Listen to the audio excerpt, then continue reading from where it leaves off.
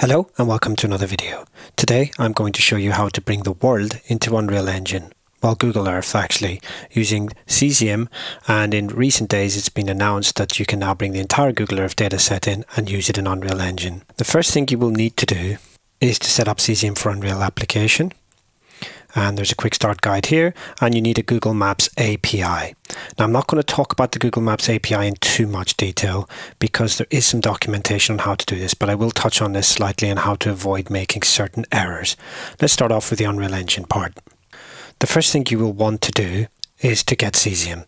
If you don't have this already, go into your Epic Launcher and go to the Marketplace.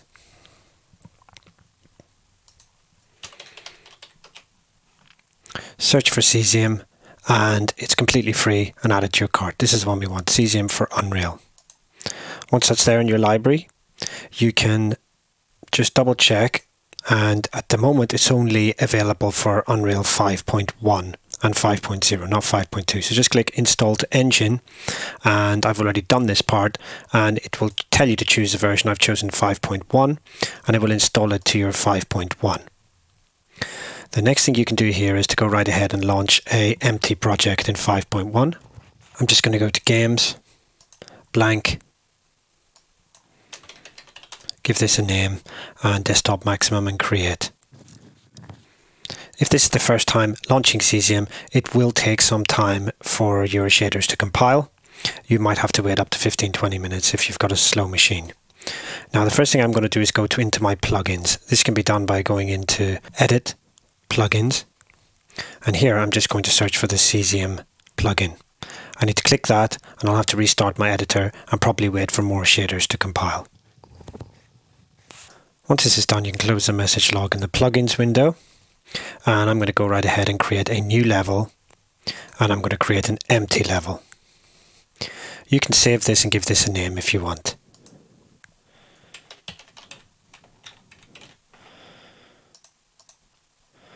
Next, if everything's gone correctly, you should have the Cesium box here. I'm going to start off with the Cesium Sun and Sky. Your level should be completely blank here. I'm just going to press the plus sign to add this. Next, I'll add the dynamic pawn. And next, I'll add the blank 3D tile set. Now let's go to our Sun and Sky first. And here, you can change things like the date and time, and solar time and day and so forth, to get different times of the day, month or year. Now, what I need to do is to go into my Cesium tile set here, and this is the part where I need to make sure that I have my API for Google Maps. As I said, I'm going to touch on this briefly. Now for this, you're going to have to assign a credit card, unfortunately. Well, I had to do this anyway in order to be able to go into credentials. I started a new project, ensured that I had the map tiles API, or select all the APIs whenever generating a project, all the map APIs.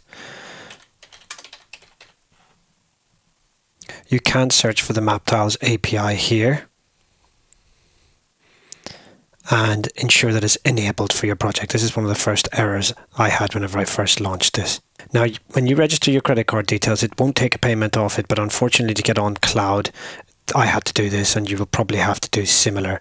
The other thing not to do is not to hammer or not to share the API with anybody, because you will have a certain limitation unless that API is restricted, and if you breach that restriction or you have too much bandwidth, your project is basically going to go down. It tells you down here about the number of requests that you'll be limited to. It is advisable by Google to restrict your API, and you can restrict it by IP address, app, Android, iOS, and so forth. Again, I'm not going to go into this into too much detail, but once this is set up correctly, you should just be able to click on the Show Key button, and here you can copy your API key. Obviously, I'm not going to share this with you because you will generate your own one, but if you've got any issues with this, just hit me up in the comments below and I will try to help you. Now back to this section here, and what we want to do here is to choose from URL here. And the next thing I want to do is to paste this in, this API, And additionally to that, I want to put in this URL just before the API. Okay, so when I copy this in, it equals my API. I'm just going to copy this part and fire it back over to Unreal. Put this here and ensure that that's all correct. And then I'm going to hit refresh tile set. If this is all done correctly and you have your Maps API there, you will start to generate the Google Maps terrain. We have Google Maps in Unreal. Here's a few tips and tricks to get you up and running.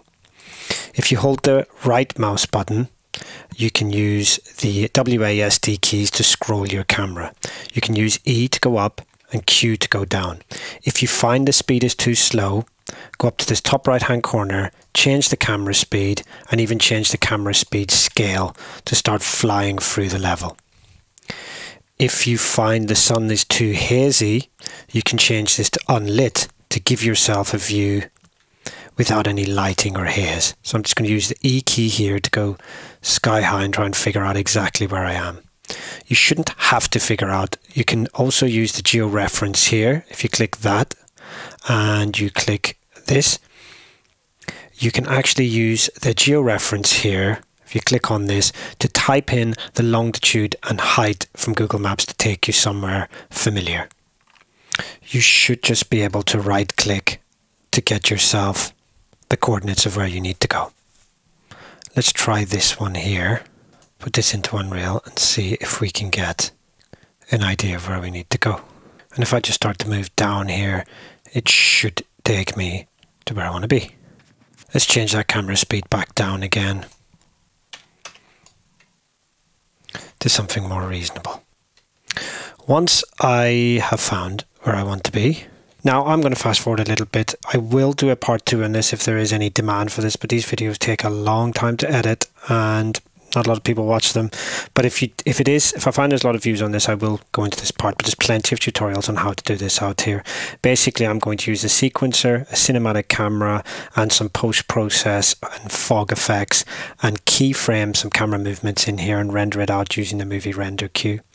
And there is some really good YouTubers out there that have in-depth tutorials on this, and I don't really want to go over what they're doing, but what surprised me the most is with a little bit of tweaking and a bit of rendering out, I could get around the avoidance of the tiles having to preload, and I could actually get some really nice renders coming out of this.